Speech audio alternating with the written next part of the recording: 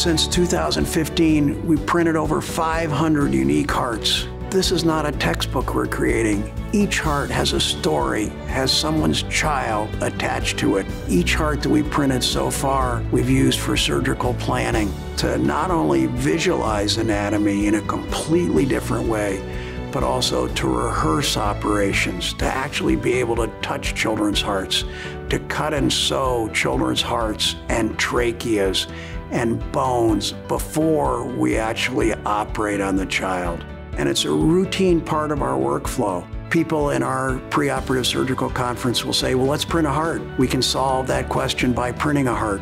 When you're touching the heart, when you're looking inside the heart, are answered immediately as to what you can do and what you can't do in a way that no 2D reconstruction, no visualization can do. Touching the heart, seeing the distance, seeing where stitches need to go is an enormously powerful technology and technique.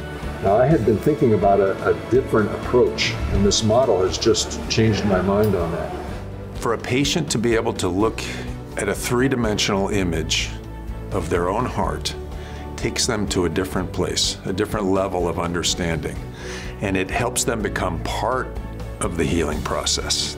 They were empowered to participate in their care in an active fashion, to handle the heart, to touch the heart, to start those other pathways in their brain that we know are so important to helping plan, to helping visualize. The Stratasys J750 and J5 printers give us an unbeatable combination, a synergistic combination of printers that maximizes our workflow.